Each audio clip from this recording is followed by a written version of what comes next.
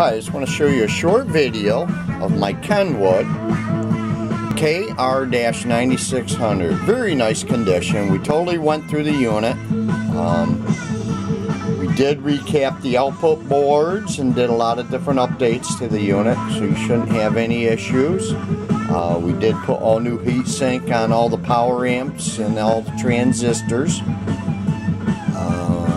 Checked all the components inside, and also what's really nice, and a lot of the units out there don't have it, we did upgrade the front panel to LED lighting, and that's pretty important. You don't want the bulbs to go or get really hot.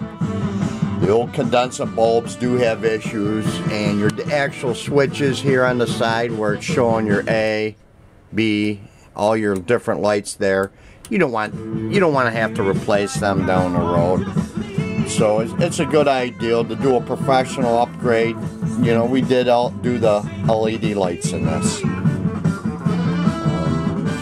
Now this unit, factory, comes in a case. This never had, you know, a lot of the units out there don't have the wooden case and they have a black bottom. This has a silver bottom with special vent holes in the bottom made for the wooden case. This came with the wooden case. This is a 220 and 110 version. Has the switch on the back. Pretty nice, desirable unit.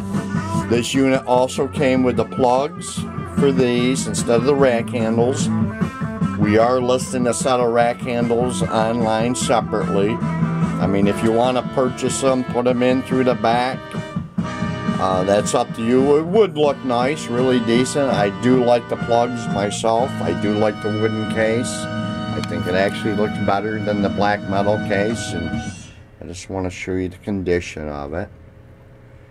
And I'm going to go slow. It's a very nice looking wooden case on it. And we're also going to include the copy of the manual.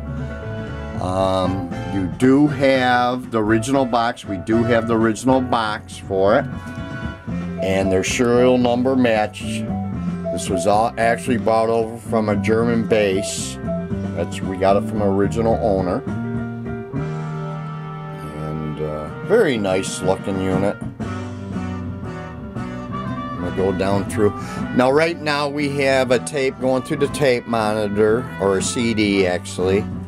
I'm gonna switch it over to so you can see all the top lights too work on it. It's a very gorgeous looking unit. There's phono 1, phono 2, auxiliary, and I'll go down through your FM. Then that's your FM stereo there. You can see it untuned. Very nice operating. And what's nice, when you kick it off to auxiliary or something, your indicator, little light there, turns off. You have actual, on your bigger receivers, you have your bass, mid, and treble, all three of these. And you have different ranges for your watt meters there, if you want to turn them on. Now, I'm going to turn it up here a little bit. We're actually, this is rated at 160 watts per channel. Very nice, powerful unit, very large unit. Has a lot of nice features. It has a couple double loudness switches, 1 and 2.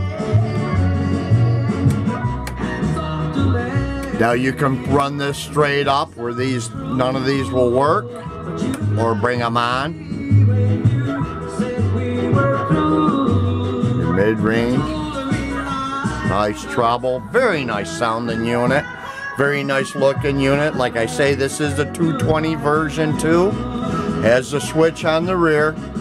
You can go to a website there and you'll see the different marks on the back. This originally did come with the wooden case. A lot of guys will buy them for the other unit. So,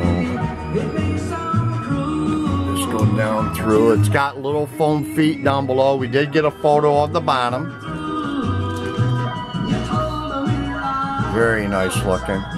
Any questions? I'm going to switch it back to the, well, actually I had it in tape 1 here, so let me switch this up to tape 1.